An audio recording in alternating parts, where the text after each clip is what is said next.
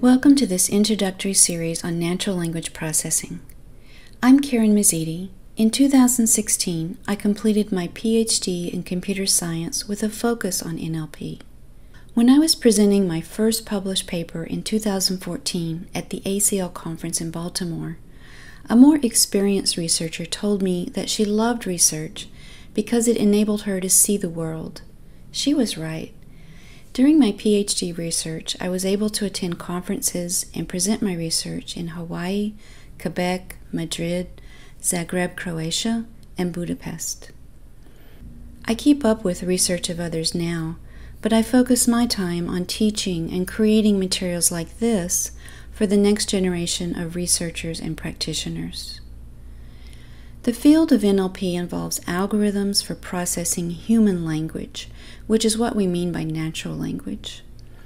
The term processing language can mean a wide variety of things, such as a device listening for and recognizing the phrase, "Okay, Google," to identifying spam words in emails, to creating a word cloud based on word counts, to classifying product reviews as positive or negative, to any of the multitude of tasks that would fall under the umbrella of NLP.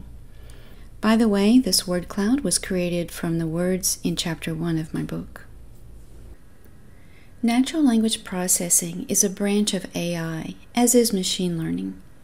In a complex NLP project, some components may be purely NLP, others purely machine learning, and others in the general category of AI. All three of these fields are developing rapidly and utilizing techniques from related disciplines in novel ways. In this series, we'll first cover traditional NLP techniques and later machine learning techniques.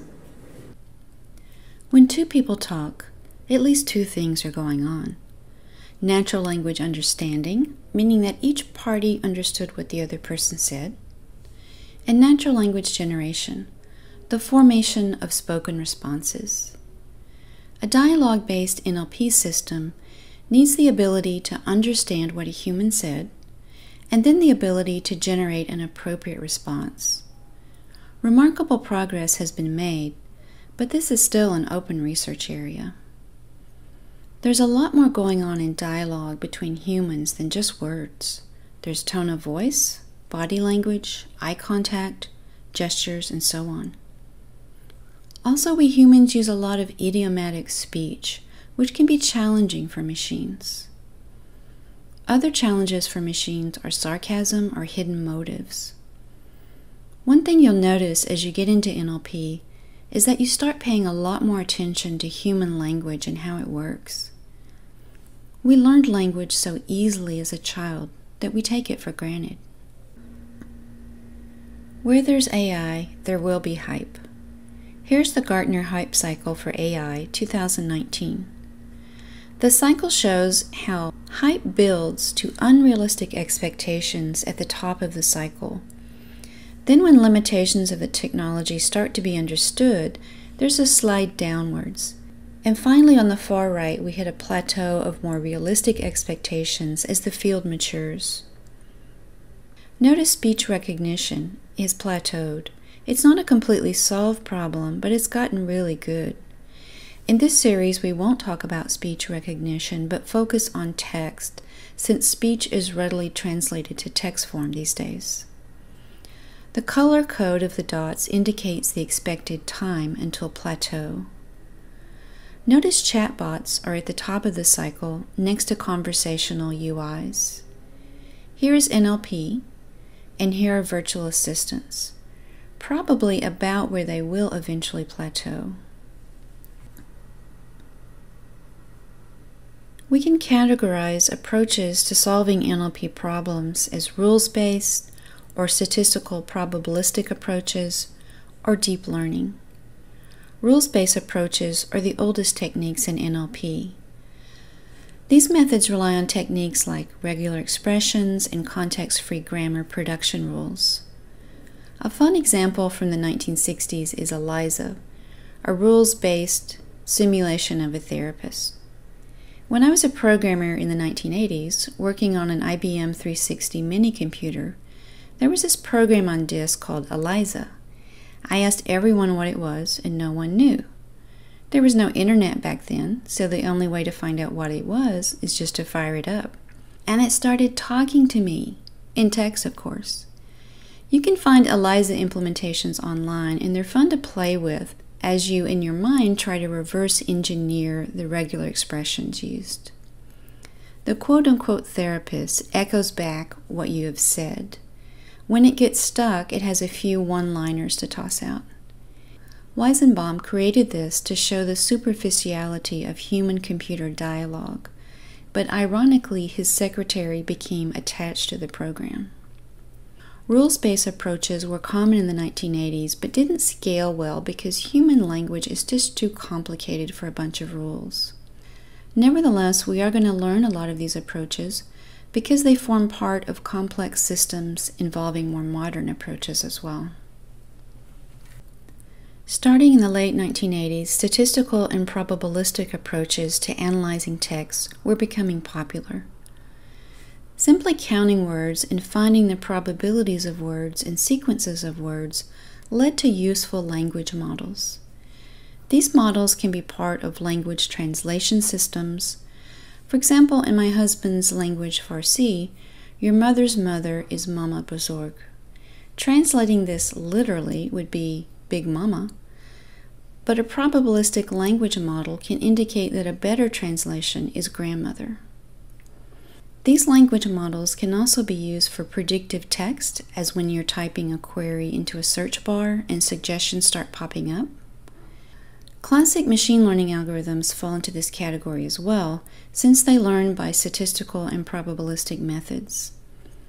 Machine learning approaches became more popular as the data they need to learn from became more widely available. These approaches work well when only a moderate to large amount of data is available. And they may even outperform deep learning algorithms, which need much larger amounts of data to learn from. A statistical approach to a more sophisticated ELIZA or other chatbot could involve learning prompt-response pairs from a large corpus. This could be done with classic machine learning algorithms or specialized deep learning algorithms. Deep learning evolved from neural networks when huge amounts of data became available and processing power increased through GPUs and cloud computing. These algorithms include recurrent neural networks, convolutional neural networks, LSTMs, and more, but they're all just riffs off the basic neural network. New techniques are coming out every day with really exciting results. However, not everyone has access to petabytes of data and the hardware to process it, so smaller scale deep learning is still used in many NLP applications. In fact, many end-to-end NLP projects will involve techniques from rules-based approaches, statistical and probabilistic approaches, and deep learning. So all three approaches need to be understood. At the cutting edge of AI, often claims are made that can't really be backed up. Here's my favorite quote about that: modified so as not to offend. Actually, a chatbot or a dialogue agent doesn't need to understand every word the user said or typed. Rather, it can be alert to keywords and phrases and base a response on what is most likely. So you can ask Google or Siri, "Pizza near me," or "I was wondering if there's any good pizza near me," and options will be presented either way. Every day, you're likely to encounter several real-world NLP applications, such as sentiment analysis, automated assistance, machine translation such as Google Translate, recommender systems, automated email reply suggestions, and more. Companies have spent millions or hundreds of millions of dollars and untold man-hours building, improving, and maintaining these systems. However, when you get down to the lines of code, much of it involves techniques that we'll cover in this series. In this series, we first look at foundations, a Python refresher, the Natural Language Toolkit NLTK, and a shallow dip into the field of linguistics. Then we'll look at text and widening scope from words to how those words combine to form sentences, to meaning that can be extracted from documents, and finally to machine learning techniques. Along the way, we'll use techniques such as web scraping and becoming familiar with the most important state-of-the-art text processing tools and how to use them. I'm glad you're with us. The next video will be a brief refresher of Python, which we'll be using throughout the series. If you need a more substantial refresher, check out my Python Fundamentals series on YouTube. Until next time, I leave you with this wordy quote from the Persian poet Hafez: "The words you speak become the house you live in."